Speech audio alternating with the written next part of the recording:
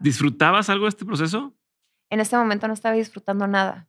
Y fue horrible, Diego, porque cuando estaba a punto de terminar, fue un proyecto donde te puedo decir que aprendí muchas cosas que reconfirmé, por así decirlo. Porque, por ejemplo, yo solía ser una mujer a la que le enseñaron a competir con mujeres desde casa, desde chiquita. Entonces, para mí, y también mientras te preparas para ser actriz, entonces tus maestros te dicen como, ustedes son amiguitas, pero allá afuera van a hacer lo que sea por quedarse con el papel de la otra. Entonces, siempre era una competencia.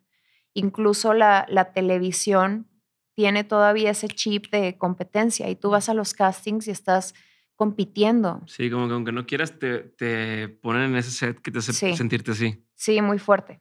Entonces, cuando yo hago La Venganza de las Juanas, por ejemplo, que al principio, antes de empezar a grabar, yo decía, mierda, güey, somos 5 viejas con un rol protagónico las 5, una más famosa que la otra, Dios mío santo, ¿cómo me va a ir? Entonces llego al set, conozco a mis compañeras y yo digo, güey, qué cabrón, nadie viene a competir con nadie. Entonces yo veía unas mujeres tan felices, tan plenas, haciendo lo que tienen que hacer, que es trabajar. Y cuando la gente está enfocada en trabajar, no está pendiente de chingaderas como competir con nadie ni joderse al otro. Entonces como que desde ahí empecé a, no sé, a fluir, a llevarme mejor con mis compañeras, a entender que si de por sí va a ser un proceso y un viaje en el que la podemos pasar muy bien o muy mal, vamos a estar juntas y tal. Entonces, por ejemplo, en la novela hicimos como un equipo entre las mujeres muy padre. O sea, fue como un proyecto súper feminista, aparte también por los temas que se tocaban. Como, no sé, como que nos hicimos ahí un equipo bien padre. Una hermandad ahí. Ajá, una hermandad bien padre. No sé por qué estoy tocando esto. Iba a llegar a un punto, pero ya me fui. Sí, no sé por qué me empezaste a platicar de me desvié. No, que reconfirmaste algunas cosas. Ajá. O sea, empezaste por ahí, me dijiste, reconfirmé. Dije, ¿la estás pasando bien o estás disfrutando? Y me dijiste, exacto, no. Y exacto. Luego, okay. Por eso. Entonces, como yo estaba tan ensimismada. ¿No traes el chícharo para que te vayan diciendo? Bueno, también te puedo hablar del chícharo y es que hay tantas cosas que ahora entiendo, güey, que antes yo criticaba tanto y por eso no hay que escupir para arriba, amigos, porque les cae. Pero al final, cuando estábamos... O sea, me decías, reconfirmaste, te habían enseñado a competir, no sé qué, te diste cuenta que en las Juanas no venías a eso y no sé. Exacto. ¿Qué más hay? Entonces, en este proyecto hacemos como team, las mujeres. Era como un proyecto muy feminista. De hecho, nos fuimos a marchar juntas y todo, porque salimos temprano de grabar ese día. Y yo no me di cuenta de todo esto que estaba pasando, porque yo estaba sufriendo. Ok. O sea, yo llamaba a una amiga que ha sido protagonista 1000 veces y le decía, oye, es normal que me siento deprimida. O sea, siento que soy la peor actriz, pero siento que mi cerebro ya se confundió. No sé qué me está pasando, pero siento que le pido tanto todo el maldito día, por lo menos 12 horas diarias durante 6 meses. ¿Los grababan de qué hora a qué hora? De 6 de la mañana había que irnos y llegábamos a la casa 9, 10 de la noche. Okay. O sea, eran más de 12 horas diarias metida en ese chip de sufrir, sufrir, sufrir, sufrir. Entonces yo le decía, yo no sé si ya mi cerebro se confundió y cree que estoy deprimida porque pues, ahí lo tengo al pobre y ya me deprimí. ¿O qué mierda me está pasando? Sí, me siento muy triste y yo estoy pasando un proceso bien padre. Me acabo de casar, todo está bonito allá afuera en mi casa, pero no me siento así. Y entonces en las noches me costaba trabajo dormir y venían ataques de pánico, ataques de ansiedad. Fue el terremoto aparte, ¿no? Y que fue súper mal. Exacto. No, ayer que sonó la alerta sísmica, yo, no está pasando nada. Horrible. Sí, como que ya te quedaste en un nivel de ansiedad constante, ¿no? Y mi coach hacía mucho hincapié en eso. Me decía, coachar protagonistas es todo un viaje porque quedan tostadas, güey, porque es imposible que tanto le pides al cerebro estar y transitar por esas situaciones tan incómodas, tan horribles, tan extremas, que tu cerebro sí se confunde. Lo que estás viviendo es normal y por eso es tan complicado. Entonces yo decía, güey, qué loco. A ver, voy a cerrar una idea y me voy para acá, ¿ok? Entonces, cuando estábamos por terminar, Diego, de repente nos avisan que no vamos a terminar en un mes, sino en 2 semanas.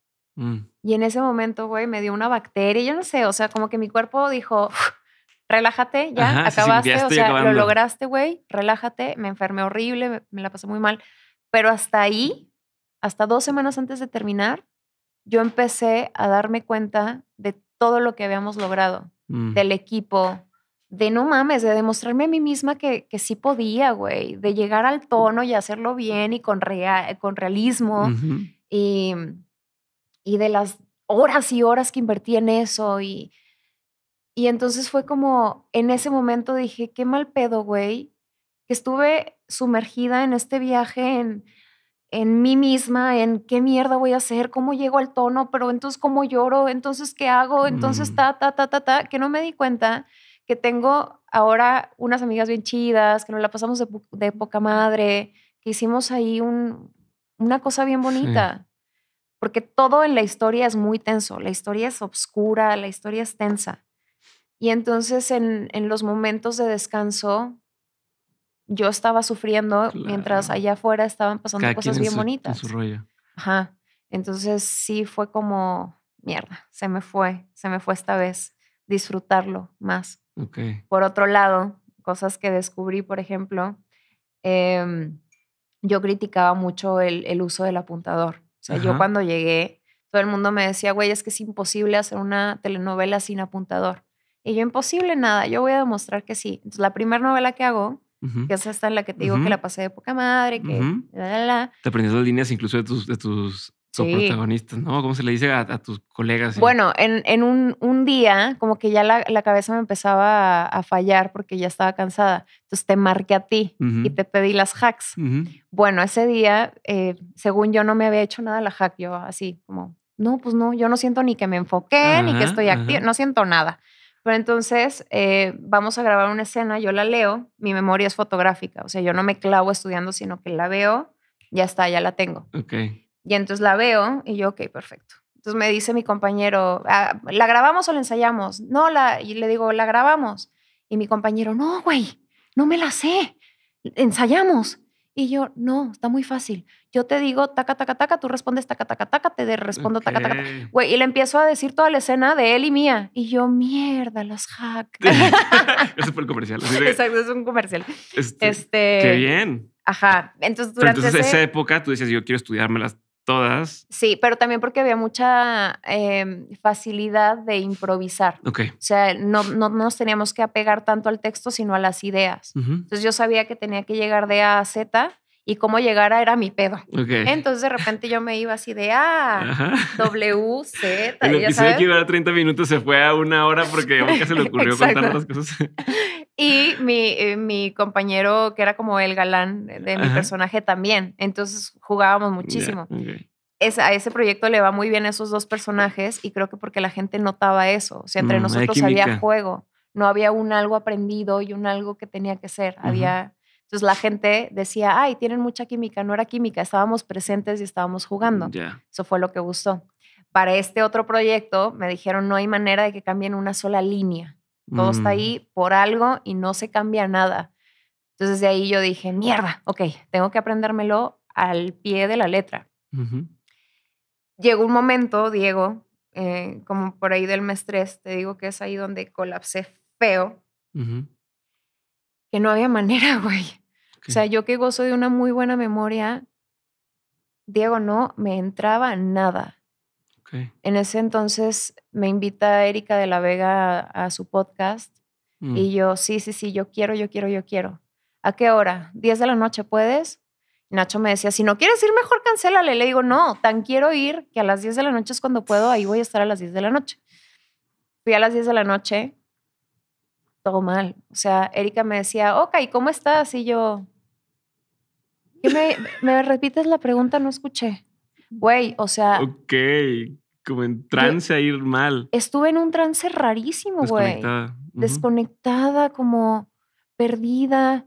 Yo entraba a escena y entonces como tenía este miedo de no llegar al tono y que no me creyeran, güey, yo entraba dudando de mí. Y eso era horrible porque yo decía, cabrón, si esto es lo único que sé hacer en mi vida, entonces si ya no lo sé hacer, ¿qué sé hacer? ¿Quién soy? O sea, güey, entré en un pedo existencial horroroso, estuve deprimida, estuve muy mal. ataques de pánico, ataques de ansiedad. Llamé a mi psicóloga no podía atenderme. Y yo, qué mierda. Con Erika no te fue bien. Con Erika no te fue bien. Con Erika La Vega, que dijiste que estuviste en su podcast. Con Erika... No, o sea, que te sentiste desconectada y tal. Sí, y después hablé con ella y le dije, ¿sabes qué? Porque me dijo, Oka, si quieres que grabemos otro episodio. Yeah. Y le dije, ¿sabes qué, Erika? Me parece interesante que la gente sepa que no siempre estamos bien, güey. Me caga que cuando nos hablan de historias de éxito, hablan del éxito como lo mejor del universo. Y nunca hablan y nunca tocan lo horrible que es transitar por ahí cuando no tienes vida porque estás demasiado metido en tu éxito. O sea, todas las cosas que pasan, güey, todo el desconecte que tuve familiar porque estaba enfocada en ahorita soy la protagonista, lo que tanto soñé, Sí, para lo que siempre estuviste trabajando, por así decirlo, y ya estás ahí. En teoría, desde fuera estás teniendo éxito, pero no lo estás disfrutando, no lo estás viendo, que ahora que lo dices me hace mucho sentido. Eso es el éxito, cabrón. Y eso es algo de lo que la gente no te comparte. Entonces, justo también por eso ahorita estoy haciendo velas, porque estoy obligándome a no hacer un carajo. Yeah. Lo necesitaba. Hey, esto es un pedacito del podcast de Dementes. Puedes escucharlo completo en cualquier plataforma, seguirnos en YouTube o darle clic aquí para ver el episodio completo.